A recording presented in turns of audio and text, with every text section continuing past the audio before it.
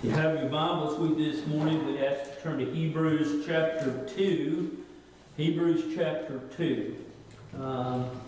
Continue to pray for all our missionaries and the situation that we find a lot of our church brethren in. They're not able to work. Continue to pray for that as well.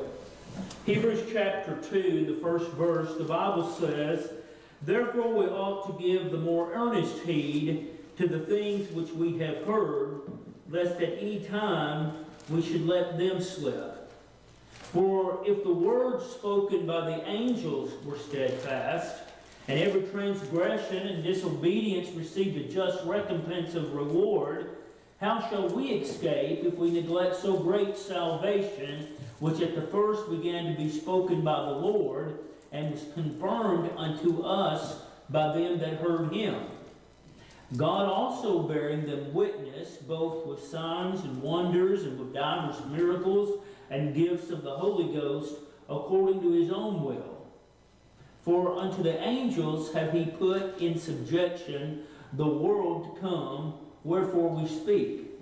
But one in a certain place testified, saying, What is man that thou art mindful of him, or the Son of Man that thou visitest him? Thou madest him a little lower than the angels. Thou crownedst him with glory and honor, and didst set him over the works of thy hands. Thou hast put all things in subjection under his feet, for in that he put all in subjection under him, he left nothing that is not put under him. But now we see not yet all things put under him. But we see Jesus, who was made a little lower than the angels for the suffering of death, crowned with glory and honor, that he, by the grace of God, should taste death for every man. For if it became him, for whom are all things, and by whom are all things, and bringing many sons into glory, to make the captain of their salvation perfect through suffering. For both he that sanctifieth and they who are sanctified are all of one. For which cause he is not ashamed to call them brethren, saying, I will declare thy name unto my brethren. In the midst of the church will I sing praise unto thee. And again I will put my trust in him. And again, behold the children which God hath given me." Dear Lord, we thank you and praise you for a good building to meet in this morning. Lord, we thank you for the ones that's come out, that we might feast in on thy word once again this side of eternity. Lord God, we pray that you'd come in a great way, that you'd send the Holy Ghost in this house, and that you would feel it, and that we would understand and know that we certainly met with thee. Honor thy word as you have promised, and we ask these things in the name of Jesus. Amen. All right, kind of lengthy reading, more than I usually do, but I felt like it was necessary to get the full thought. And what we're going to be preaching about is trust. In verse 13 he says, "And again I will put my trust in him." Now we'll get there a little bit later, but he says again. I think putting your trust in Christ is a new thing every day. Not saying revisiting salvation, but putting your trust in Christ is a new thing every day. You think about the corona that's just come up and all the junk that goes with that. You know what? It takes trust in God to get out and do what you're supposed to and just believe that his mercy will keep you from it. That's a type of trust. Every morning you have to get up and place some kind of trust on the person of Christ. And so we as the Lord's people, sometimes we don't do that like we should. Now, I personally believe the Hebrew letter to be written by Paul like the others, although it never says.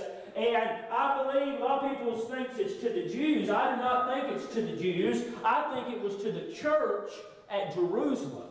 It was not for their whole, just because you were a Jew, just because you were a family kin, it did not mean it was for you. It was just like the Philippian letter was for the church at Philippi. this letter was to the church, the first church, and one that made a lot of woeful mistakes. And they were always under the impression and under the desire to bring the law back into the church age. And again, they were rebuked for it. So he says, therefore we ought to give the more earnest heed to these things which we have heard, lest at any time we should let them slip. Now, I want you to see the first thing that the writer points out is that if we're not very careful, we can let some things slip. Now, everybody in this room are Baptist people, and we've been Baptist people for a long time, but I know the bulk majority of us meeting this room didn't always understand the doctrines of grace. And why didn't we understand the doctrines of grace? Somewhere back yonder in the heritage of Bumpus Mills Church, somebody had let them slip. And if you let them slip and you let them go the least little bit, they'll be forgotten very soon, because that's the nature of the flesh is. And so we find then that these people, he was saying, listen, Jerusalem church, you've let some things slip and you need to pay attention. So he says in verse 2, for if the word spoken by the angels was steadfast, in other words, it was immovable. You couldn't change it. You know what? The Word of God says what it says. It means what it says. And we can't change it in any way. If we change it, then it's no longer the Word of God. For if the word spoken by the angels was steadfast, and every transgression and disobedience received a just or a correct or a legal recompense of reward, how shall we escape if we neglect so great a salvation? Now, apparently the issue was they were saying something wrong about salvation. He said, because it begins with saying, don't let it slip, and he says, we listen to the law, and now you're neglecting a great salvation. Now, the salvation that the Jews were neglecting was salvation by grace and grace alone. They were very desirous to bring works back into it. And if you don't believe that, you can remember this, that Paul said concerning Peter, I rebuked him to his face. And so their desire was to bring works back into the situation, and Paul was rebuking them for it. Verse 4, God also bearing them witness, both with signs and wonders, and with divers miracles and gifts of the Holy Ghost, according to His own will. Now I want you to notice two things there. The first one, saying that the Holy Ghost is a gift, and it's one of the recognizable things that follow salvation. If you don't understand the Holy Ghost, I'd sincerely make my calling and election sure. Because that's the means by where you learn Christ. And if you don't have that, I would dare say that you don't have anything at all. And so we find that in this situation, Paul reminds them of that and reminds them of apostolic gifts. Verse 5, for unto the angels for unto the angel had he not put in subjection the world to come, whereof as we speak. In other words, he didn't expose them to what we've been exposed to. Verse 6, but one in a certain place testified, saying, what is a man that thou art mindful of him, or the Son of Man, that thou visiteth him? In other words, why did you possibly look on man in the way that you did? Why is man more meaningful than the next? He questioned why man is the way he is. Verse 9, now we see Jesus, who was made a little lower than the angels for the suffering of death, crowned with glory and honor, that he by the grace of God should taste death for every man. Now, I want you to notice two things. First of all, the Bible says he was being crowned with glory and honor. When he rose from the grave, he had defeated it all. It was all under his feet. The plan was complete, and he came out the victor. And again, he was reminding the church at Jerusalem, it's Jesus, it's Jesus, it's Jesus. Don't get your law muddled back up in it. We're just talking about a group up there in Kentucky, Madisonville, and how they now are going so far to deny the deity of Christ. You know, why don't they open this up and understand and look at it? And you could get angry for a little bit, but you know what? There, but by the grace of our God go I. All I can do is rejoice and say, thank you, Lord, for showing me this way. Verse 10, for it became him for whom are all things, by whom are all things, and bringing many sons unto glory, to make the captain of their salvation perfect through suffering. For both he sanctified, and they who are sanctified all are all of one. Now, did you get that? That means we are like unto Christ. He was sanctified, and we are sanctified. Now, sanctified has really two different types of meanings you could look at. First of all, it means clean. You know what? I'm a pretty poor example of a Christian life, but you know what? This inward man is sanctified. It's clean. It's different than it was before. And it also means set apart for a purpose. Amen. The Lord Jesus Christ, He was set apart to be the sinless Son of God. He was set apart before we even understood what time was about to be the epitome of the sacrifice. He was set apart. And you know what? You're set apart for something. And if you don't, you know what? You know why I believe some people are so miserable today? They've not found that spot. Or if they have, they won't get in it. And that will leave you in a very miserable condition to spend whatever days God has granted you here on earth. That would be a situation most miserable. Then he says in verse 12, saying, I will declare thy name unto my brethren. In the midst of the church will I sing praise unto thee. In other words, these people who were sanctified, Paul was saying, my purpose is to praise the Lord. My purpose is to preach. And your purpose is to sing. They were carrying out what the Lord had given them to do. And he reminded the church of Jerusalem to continue with that. Then verse 13, and again, another day, another time, another morning, another day, and again, and again, and again, and again. You know what? I've been sincerely trying to serve the Lord for over 30 years now, and I find myself almost every day getting up, and again, and again, and again, because you know what rises up? My flesh rises up too. And that's a big issue. And so Paul was saying, listen, yeah, you're messing up, but this is a new day. It's a new time. Yeah. The church at Jerusalem was going awry. But he says, hey, with the help of God, you can go back to where you were. Saying, and again, I will put my trust in Him.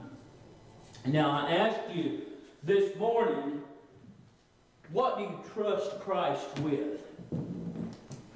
What have you placed in His hands, in His being, and what He's able to do? Many of us here have been saved, and we say we placed our soul in His trust. You know what? That's a miraculous thing. You know what? Your inward soul, your never-dying man, that's all you have. I don't care if you're rich or poor or have zeros all the way down the row in your bank account and you're driving this and driving that. When it's all over, and believe me, I know because I've seen so many people die, when it's all said and done, all you have is your soul. Amen. That's it. Yep. And so I would say if you're saved, you put your soul's trust in the Lord Jesus Christ. But then, why don't we put our life in His trust? Why don't we put the lives of our children into His trust? See, it never ceases to amaze me that we'll place the most precious thing that we could ever hold within these hands and place it into Jesus. You know, that's the big thing with Arminianism, is they've never really trusted Christ at all. Because if you have, you'd recognize how precious your soul is. Yeah. Listen, that's something to be protective of. Place the trust in the Lord Jesus Christ. So we find if we're saved, we've done that, but a lot of times we'll pull back just a little bit. Now I want you to go way back with me to the book of Deuteronomy. Chapter 28. And it's really the first mention of trust in the Bible. And I thought it was very curious that it was in the sermon that Moses was addressing to Israel just before his dying. And in this sermon, he also predicts very clearly those leaving the faith. And he even predicts the judgment down in Egypt. And very specific, and the Lord moved him in a great way. So in Deuteronomy 28, verse 52, Deuteronomy 28 and verse 52, Moses speaking, and he shall besiege thee because of their sin, because of their rebellion, and he shall besiege thee in all thy gates until thy high fenced wall shall come down, wherein thou trustedest. So we find that one thing that we're very, very easy to trust is this world. Now they had gated the city and they had went exactly by the Lord's direction. This was going to be out in the future from Moses' day. But they built Jerusalem in specification as God had given them. And it had a gate. And it had multiple gates. And it had a high wall. And they began to trust in them. Yeah. You know, today, we're very much the same way. We trust on things that's around us. If you ask most people, where do you go to church? And you say, well, New Testament Baptist in Dover. Where is that? Mm-hmm. And you know why? They equate this to the church. And they trust in this. You know what? I'm on this thing because I like old buildings, and it's something like buildings across Tennessee, and it has all kinds of pictures of old houses and church buildings and schools and different stages of decay. And they will identify this. And I saw one the other day, Independent Missionary Baptist Church, and the building was caving in. And it was just about gone. Listen, that's, you know, I wonder sometimes if they quit and they're gone because that's what they were trusting in. See, it may be that we one day are not able to meet here, but that don't mean New Testament Baptist Church is gone, because I hope that you trust in the fact that this is the people. This is the church. God gave us a good building, but listen, it has nothing to do with the church. And so we see Israel's mess up, and that they quit placing their trust in God. And very much today, I think we're in the same group. If we're not very careful, we quit placing our trust in God and start placing our trust in things, in houses, in lands, in the government. Listen, the Democratic Party, through this mess of Corona, what they want you to think is you're dependent on them. Mm-hmm. Not so. I trust in God. And that's certainly what that we ought to do as well. Simply trust in God, follow His Word, and let the chips fall where they may. And so we find that trust has always been an issue for God's people.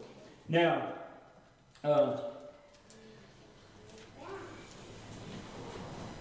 in a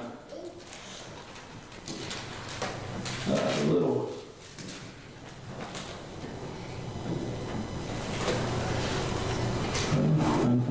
we're going to go to the book of Ruth.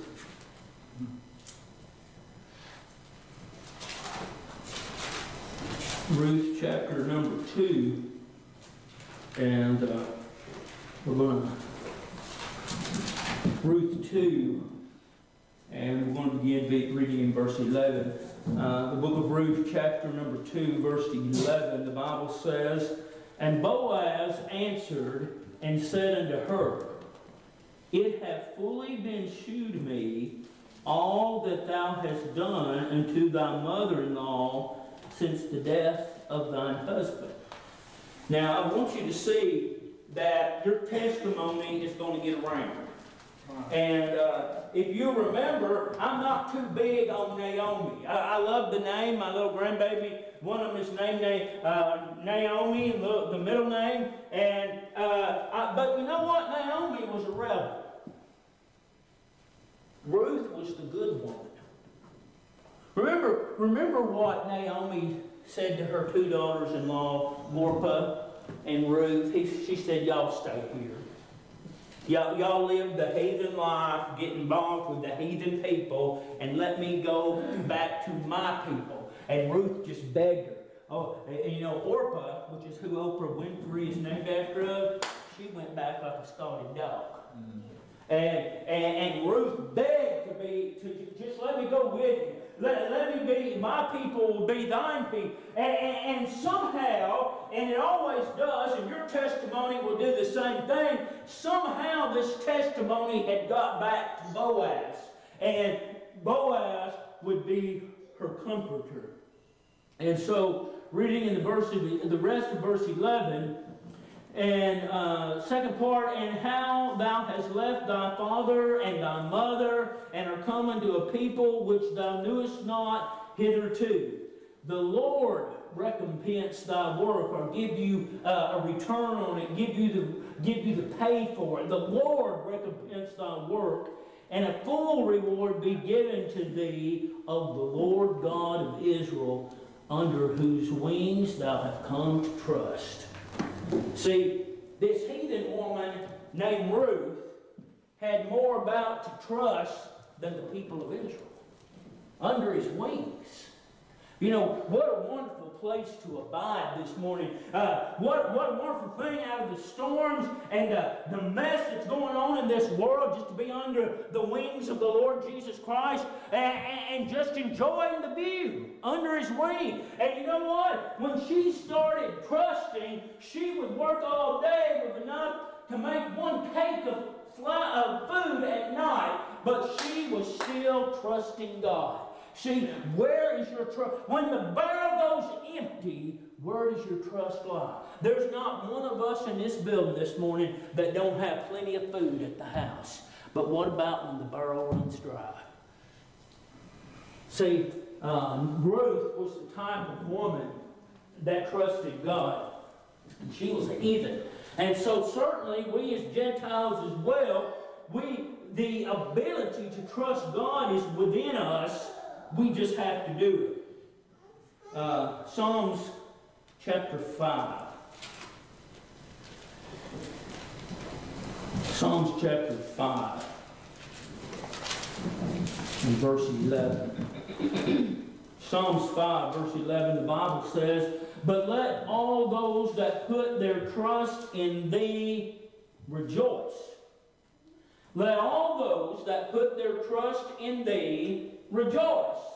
So, only thing I can come up with is when we come in here with, man, it's a dark day. I don't know what we're going to do. Where are we being? What are we going to do? They're not putting their trust in Christ. Because it says here, if you do, you'll be joyful. you'll be happy and glad. Listen, what's the worst thing that could happen? That you die and you go out into eternity to be with the Lord Jesus Christ? Hey, that's good news. You know, that would be a wonderful thing, even today, if we went out and be with the Lord Jesus Christ. Where is your trust?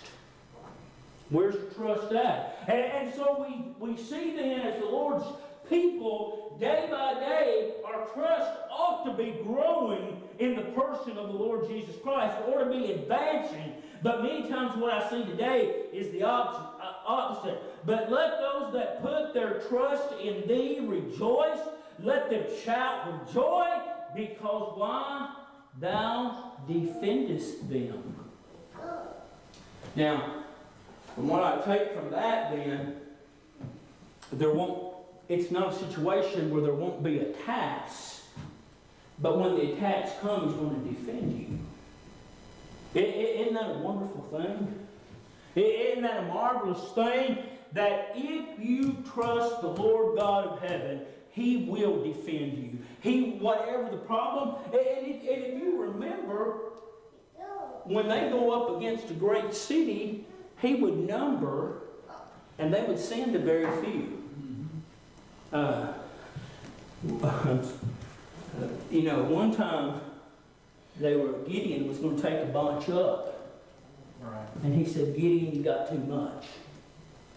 And then he says, you know what, Gideon, you still have too much. And they sent him down there to the brook, and those that would drink like this, they'd chew them off. And the ones that laughed like a dog, he said, then the one you want. Got down to 300 people. And you know what? Gideon went straight on. And he trusted God. But, if you know the background of Gideon, it didn't start out that way, did it? No. He had to have his little dude doing this, and his dewdroplets doing that. And you know what? Jared, you preached that something, what to do with the dewdrops. And that's exactly what Gideon was wanting. He wanted things a certain way. But you know what? I have to come to this. He learned to trust God. Yeah. He learned to trust God, because when he was down there getting the people that drink water like a dog, he said, this is the ones.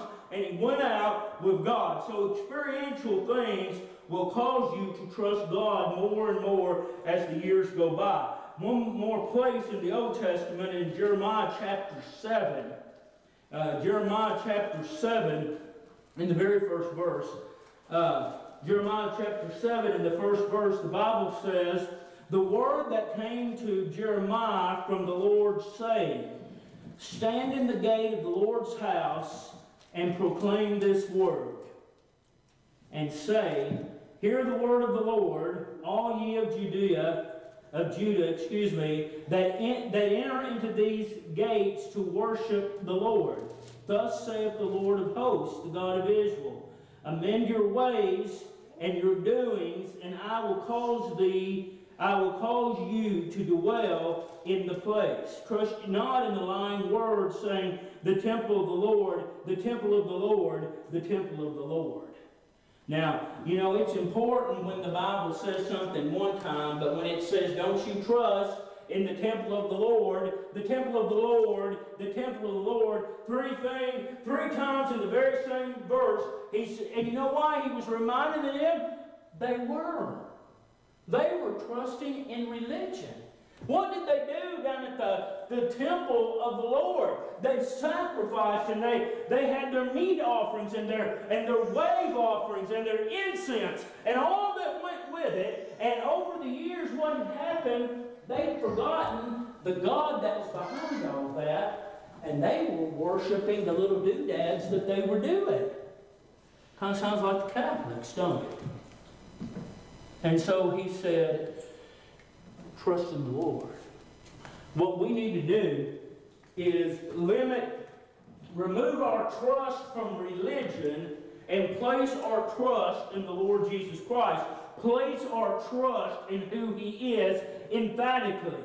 So trust ye not in the lying words, saying the temple of the Lord, the temple of the Lord, the temple of the Lord, and these, For if you thoroughly amend your ways and your doings, and thoroughly execute judgment between a man and his neighbor, be careful what you trust in. You know, I think there's a lot of people out there trusting the wrong thing, don't you? I know a lot of people that are trusting the sinner's prayer. You know what? I don't want to trust that, do you? It's like a toothpick. You know why I believe the sinner's prayer is like a toothpick? It's because it's all about you and nothing about him. Be careful of that. Trust in Christ. Trust not when you came to him, but when he came to you. Trust that. Put your confidence in your faith in him and him alone. And the Lord will serve. The Lord will be a mighty help and a wonderful friend to you if we simply trust in the Lord Jesus Christ. Now go with me to 2 Corinthians in the New Testament, and I want you to see that this theme crosses over. It's not just for the Old Testament people, it's for us as well. 2 Corinthians chapter 1, 2 Corinthians chapter 1, and we're going to begin reading in verse 7. 2 Corinthians chapter 1, beginning in verse 7, Paul writing to Corinthians the second time around, and as you know, the first letter had been pretty plain, and it laid out the problems that the church was having. And more than just laying out the problems that the church was having, it laid out how they needed to be addressed. And so with that in mind, the second time around, apparently they had done much of what Paul had recommended that they do. Apparently they had followed through with much of the stuff that he said, listen, this needs to be addressed. So in verse 7 it says, and our hope of you is steadfast, knowing that as you are partakers of the suffering, shall you be also of the consolation. Now he went from grave concern for them to being to the point he says, my confidence is steadfast in you.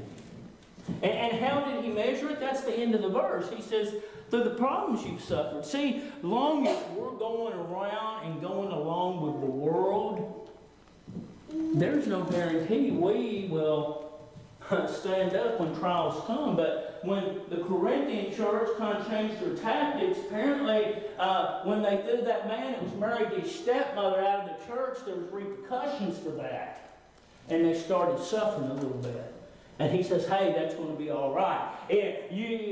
That is part of doing things in the proper way. If you don't have any hiccups along the way, something's probably wrong. Verse 8, for we would not, brethren, have you ignorant of our trouble. Now, you know, when you get a missionary letter and everything is health and wealth, then, you know what? You don't even think to pray for them. Now, in this letter that we got from the Crafts even this week, listen, little Sarah down there in Mexico, her health is not good. And the next time you think of Sarah, you get on your knees and you pray that she might be sustained and that the Lord might help her in the situation she's in. See, that's a hiccup. And listen, to me, it's a lot more than a hiccup. When you have your children in a bad situation, it cuts you to the core. Adam will be 30 in 3 months. And you know what? I don't feel anything different from the day he was born. When he's suffering, I'm suffering. And the very same thing, that's how the Lord feels about us. When he will be a sufficient, ever-present help if you trust him. Verse 8.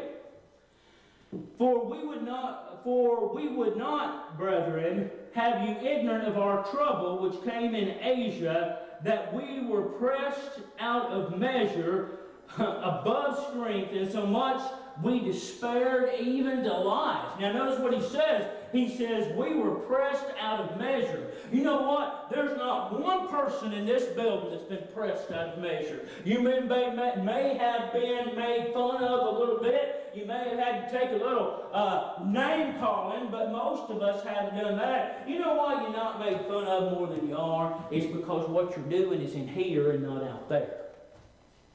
You ain't going to be made fun in here because we all believe the same, right? But if you get out there, you may have a few hiccups along the way. So Paul was out evangelizing. He was out preaching the gospel in places that had never been heard of before. And the results wasn't health and wealth, but he was put in a situation that the Bible says here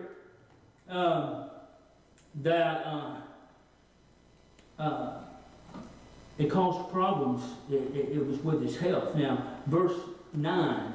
But we had the sentence of death in ourselves, that we should not trust in ourselves, but in God, which raiseth the dead. Now, I want you to see what he says. But we had the sentence of death in ourselves. Now, Paul was sentenced to death, not here. But you know what? This morning you're sentenced to death.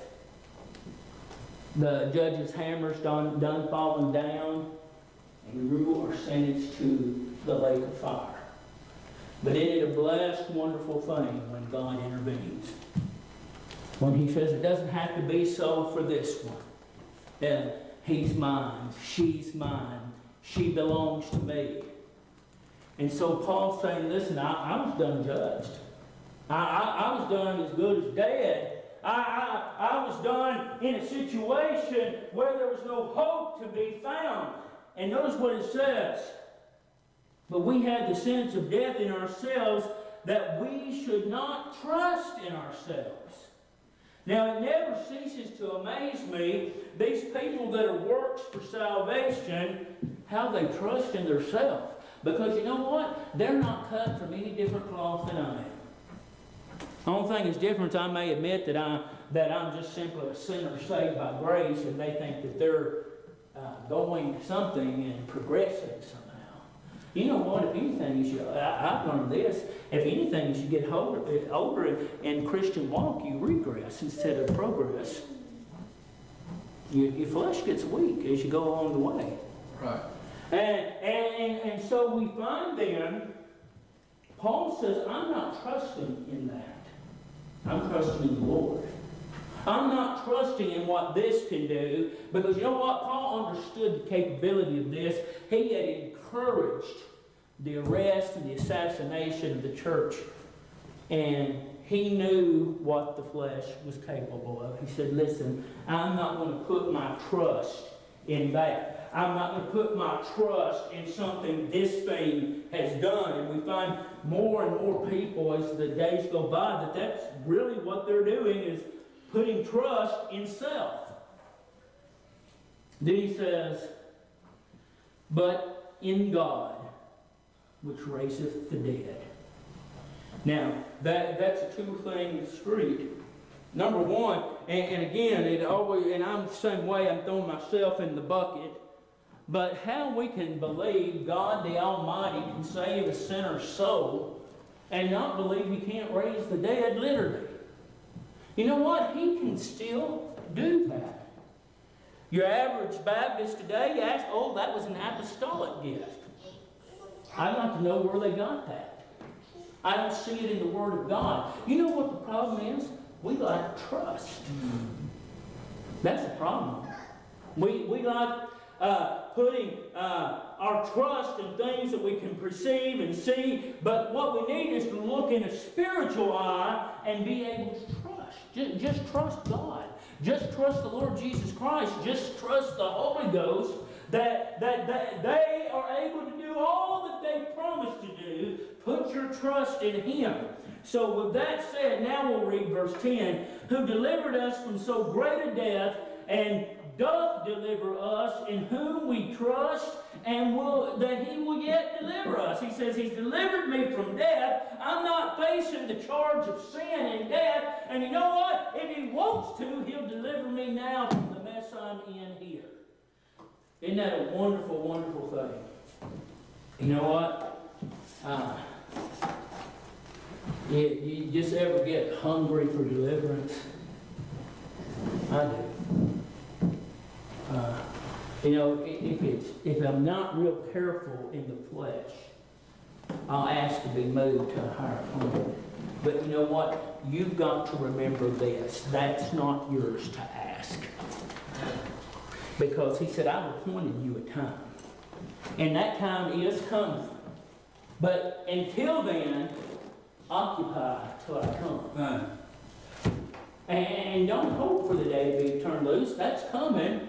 But in the interim, put your trust, whatever it is, if you get laid off, if your house burns to the ground, whatever happens, put your trust in Him. Because when it's all said and done, you don't have anything other to do. You know, a lot of times you think about, well, you know, I'm a nurse, there always needs nurses, blah, blah, blah, blah, blah. Heard that ever since I became a nurse. But you know what? What I need to realize is I put my trust in God. That's far better than trusting in your occupation. Put your trust in God. Lastly, I'll say this. Those of you that are lost, put your trust in God. Amen. Put your trust in the Lord Jesus Christ. You throw everything on Him. You know, we talked about the story of Naomi and Ruth. And it says in the Bible that Ruth wouldn't turn Naomi loose. She just held to her. And finally, you know what? We need to do that, don't we? We just need to hang on with everything we've got. And you see, they went back. And you know, this is the blessed thing. You study in the lineage of Christ. And there's Ruth. And Ruth the Moabitess. See, we just need to trust Him. That's all we need to do. Put our faith